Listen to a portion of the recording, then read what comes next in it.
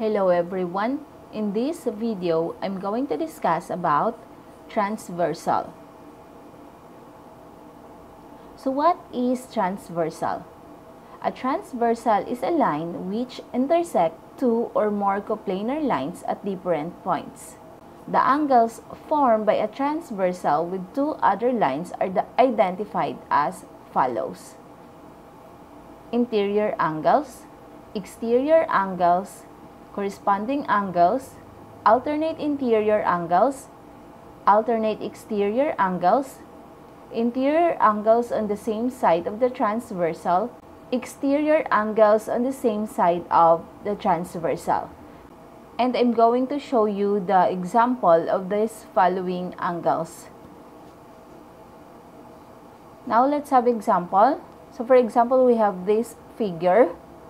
Line A is a transversal because it intersects line B and line C at different points. So remember, when we say transversal, it is a line that intersects two or more coplanar lines. So in this figure, line A is a transversal.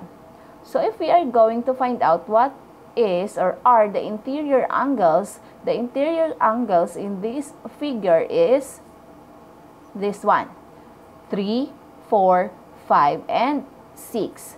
So again, the interior angles in this figure is angle 3, angle 4, angle 5, and angle 6.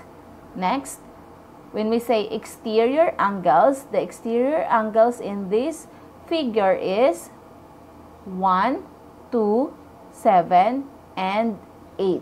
So again, the exterior angles are 1, 2, 7, and 8.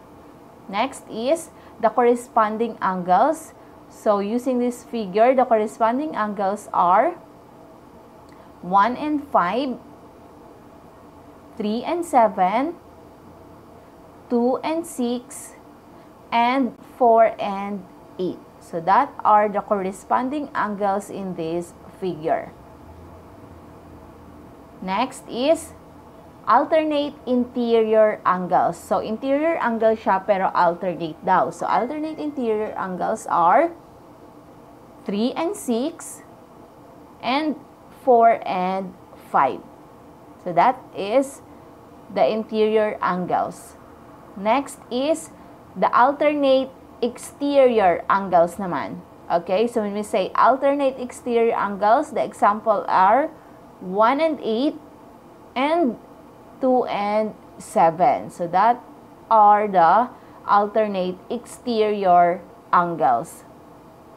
Next is the interior angles on the same side. So when we say interior angles on the same side, dapat nasa same side sila ng transversal. So that is 3 and 5 and 4 and 6. So that are the interior angles on the same side of the transversal. Next is exterior angles on the same side of a transversal. So kung kanina is interior, ngayon naman ay exterior. So the answer is 1 and 7, 2 and 8. So that is the exterior angles on the same side. Now it's your turn. You are going to identify each pair of angles. If you are my student, please answer it in your notebook.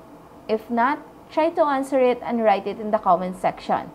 Next lesson, parallel lines cut by a transversal. Thank you for watching. Happy learning, everyone.